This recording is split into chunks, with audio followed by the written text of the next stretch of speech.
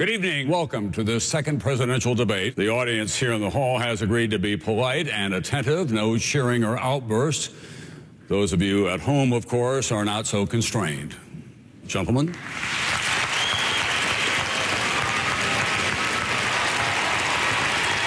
We want to get underway immediately if we can. We still don't know where the bottom is at this time. Tom, thank you. We are in the worst financial crisis since the Great Depression. A final verdict on the failed economic policies of the last 8 years, promoted by President Bush, supported by Senator McCain. Senator McCain. Thank you, Tom. Senator Obama, it's good to be with you at a town hall meeting. And Alan, it's our job to fix the problem. Fixing our economy. I know how to do that, my friends. I know how to get America working again. Hank Paulson says he won't stay on.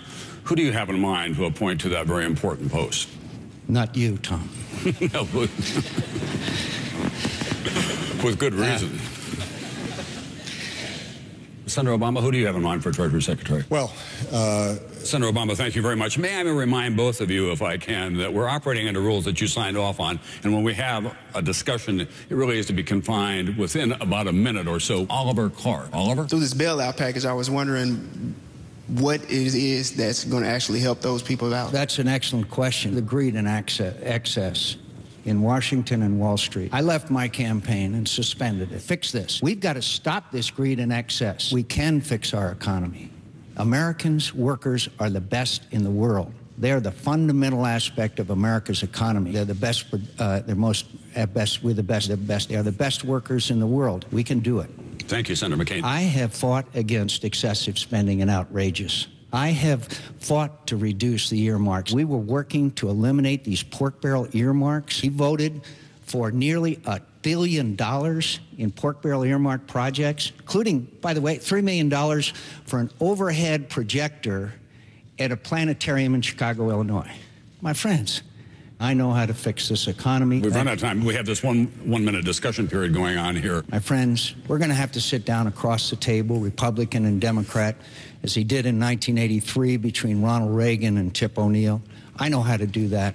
My friends... I'm trying to play by the rules that you all established. 1 minute for discussion. We can do it. Now, when JFK said, we're going to the moon in 10 years, nobody was sure how to do it, but we understood that if... Gentlemen, I want to just remind you one more time, about time. We're going to have a larger deficit than the federal government does if we don't get this under control here before too long. Senator McCain, for you, we have our first question from the internet tonight. What sacrifices will you ask every American to make to help restore the American dream and to get out of the economic morass that we're now in? We have to eliminate the earmarks, the overhead projector that Senator Obama asked for, shoving earmarks. We are Americans. We can get them all done because that's what America's been doing. A lot of you remember the tragedy of 9/11. Very quickly. Senator McCain has been talking tough about earmarks. Senator McCain. You know, nailing down Senator Obama's various tax proposals is like nailing Jell-O to the wall. He wants to raise taxes. My friends, the last president to raise taxes during tough economic times was Herbert Hoover. Senator Obama's secret that you don't know is that his tax increases will increase taxes. I got some news, Senator Obama. The news is bad. We have another question from the internet. Tom, can I respond to this briefly? Well, look, guys, the rules were established by the two campaigns. We worked very hard on this. Right. Since the rules are pretty loose here, I'm going to add my own to this one. Would you give Congress a date certain to reform Social Security and Medicare? I can't guarantee. Senator McCain, I think the straight talk express lost a wheel on that one. Let's be clear about my tax plan and Senator McCain's. Senator McCain, 2 years for reform of entitlement programs? I'll answer the question. Look, it's not that hard to fix Social Security, Tom. Social Security's not that tough. We know what the problems are, my friends, and we know what the fixes are. Our wonderful Ronald Reagan, the conservative from California, and the liberal Democrat, Tip O'Neill. That's what we need more of. So let's have the American people say, fix it for us, and then listen to my vision for the future of America. I'm going to stick by my part of the pack and not ask a follow-up here. Now, what's the best way of fixing it? Nuclear power. Senator Obama says that it has to be safe or disposable or something like that. Look, I was on Navy ships that had nuclear power plants. We can do that. We as Americans, because we're the best. The computer was originally invented by... Gentlemen, you may not have noticed, but we have whites around here. They have red and green and yellow, and they are a signal. Tell you to what, where I'm just trying to keep up with John. Okay, here, Tell you what, Tom, wave like that, and I'll look at you. All right, sir. Okay. By the way, my friends, I know you grow a little weary of this back and forth. It was an energy bill on the floor of the Senate, loaded down with goodies. You know who voted for it? You might never know. That one. You know who voted against it? Me. All kinds of goodies. And I'll stop, Tommy, and you didn't even wave. Thanks. Thank you very much, Senator. One hand giveth, the other hand taketh away. He'll impose mandates. Senator Obama will fine you. Will fine you. That's remarkable. If you're a parent, Senator Obama will fine you. All those people will be covered except for those who have these gold-plated Cadillac kinds of policies, you know, like hair transplants. I might need one of those myself. But the point is, you're going to get fined. And by the way, Senator Obama has never mentioned how much that fine might be. Perhaps we might find that out tonight. Well, why don't let's talk about this, Tom, because there was just a lot of stuff out there. Privilege, right, and responsibility. Start with that. I think it should be a right. Senator, we want to move on now. Before we leave that, did we hear the size of the fine? He does not understand our national security challenges, my friend. Senator Obama?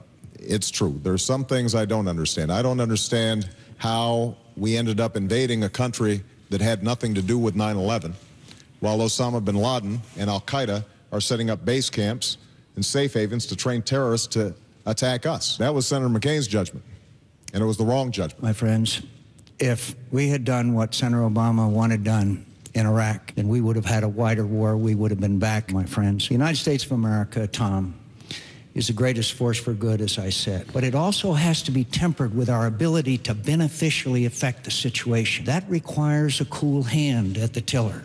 This requires a person who understands what the limits of our capability are. President Reagan, my hero, my hero is a guy named Teddy Roosevelt. Teddy Roosevelt used to say, walk softly, talk softly, but carry a big stick. Senator Obama likes to talk loudly. He said he wants to announce that he's going to attack Pakistan. Remarkable. You know, if you are...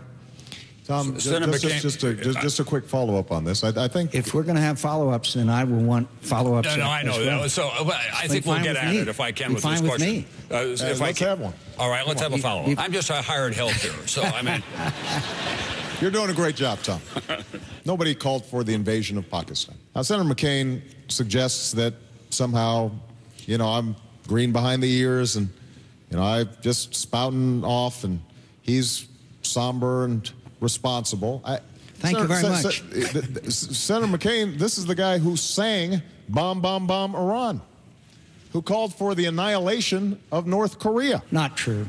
Not true. But the point is that I know how to handle these Senator Obama by saying that he would attack Pakistan. I'll get Osama bin Laden, my friends. I'll get him. I know how to get him. I'll get him no matter what.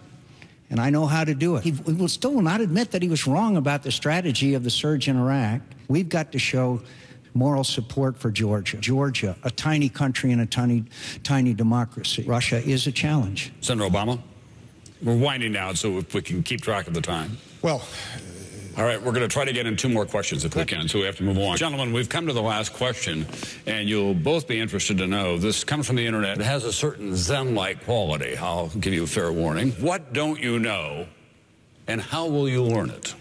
I think what I don't know is what all of us don't know. And that's what's going to happen. We will be talking about countries sometime in the future that we hardly know where they are on the map, some Americans. What I don't know is what the unexpected will be. Thank you, Tom. Thank you very much, Senator McCain. That concludes tonight's debate. We want to thank our hosts here at Belmont University in Nashville and the Commission on Presidential Debates. And you're in my way of my script there, if you will move. In addition to everything else, good night, everyone, from Nashville.